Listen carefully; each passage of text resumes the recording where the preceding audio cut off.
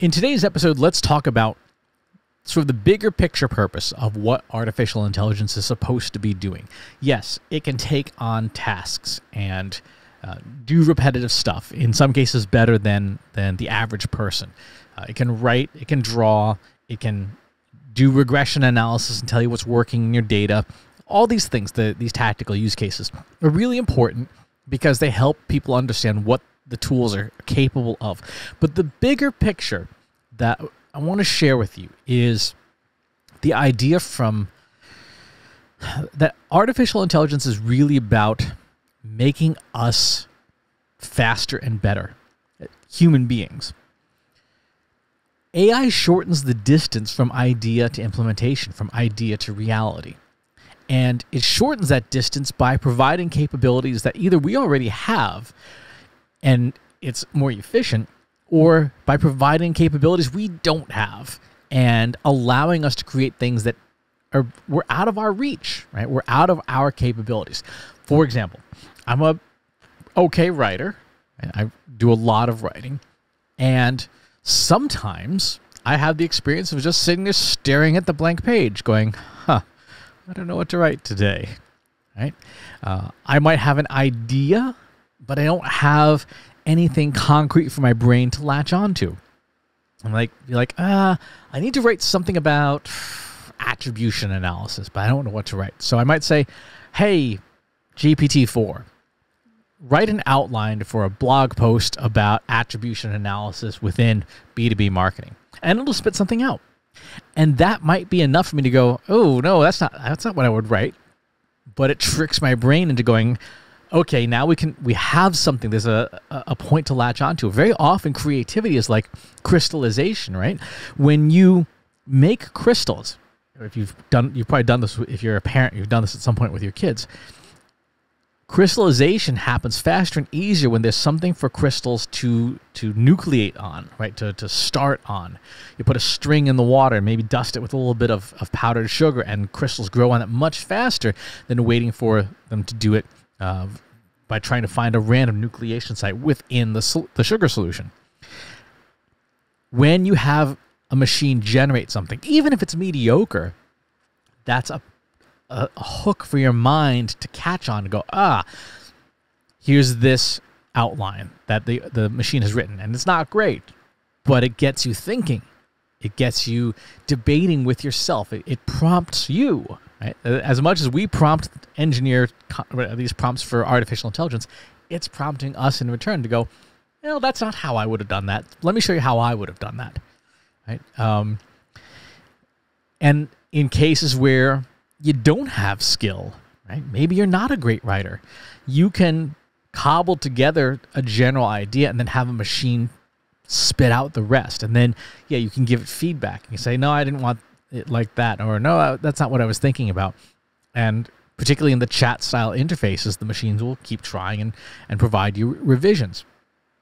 When you look at art, I'm not a particularly good artist. Just not. I can draw a little bit. I can paint a very little bit.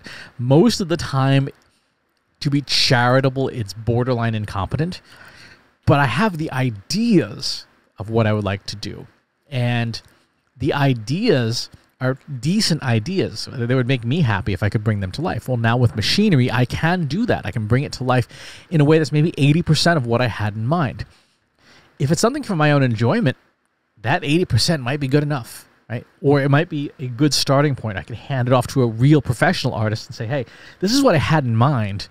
And they could see it and go, oh, yeah, I get where you're going with this. That's what the machine spit out. It's kind of pedestrian, but it's certainly a good starting point.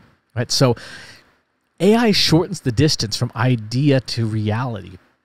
This past week, I was looking at what was coming out with the Unreal Engine. This is a video game development engine. And Unreal 5.2, which is, I'm sure, if you watch this recording in a year's time, you'll be like, oh, that was ancient news. But as of today, it's the latest and greatest, and it creates these amazing, amazing cinematic environments for video game designers. And I look at those and go, wow, you could film a movie in here, right? And it turns out they're actually There's a movie called Flight that is done almost entirely within the Unreal Engine, except for the human actors. And then, when you look at the sets that have been computer generated, you go, wow, this is so cool that you could create these virtual worlds that look real. It looks so real. And have actors performing their lines and stuff within this environment. That could dramatically shorten the time and the cost it takes to bring, say, a scripted drama to life, right? The scenery is nice, but the scenery is something you can generate and allow the actors and put your money into, hiring better actors or having better post-production or visual effects. Whatever the case is, you could do cinematic quality productions for less money. So if you don't have to spend $100 million on a movie, maybe you could spend $10 million and still get the same quality. It shortens the distance from idea to reality. If you're an independent filmmaker and you can't afford to fly you and your team to New York City and London and the Grand Canyon for these shots that you have in mind, if you can render them in the Unreal Engine, which is a machine learning tool among other things, and you can film the rest of the stuff on green screen, guess what? You can create a very compelling looking cinematic production on a shoestring budget by comparison, as long as you have the technical skills to operate the software. So that's the big picture for AI as of where it is right now. It is about shortening the distance from idea to reality. If you've got an idea, there is now at least one, if not more than one, tools on the market that are probably low cost, because everything that is right now is sort of the Wild West and people are trying to just acquire customers by any means. You can create that idea and bring it to life faster than you've ever been able to do that before.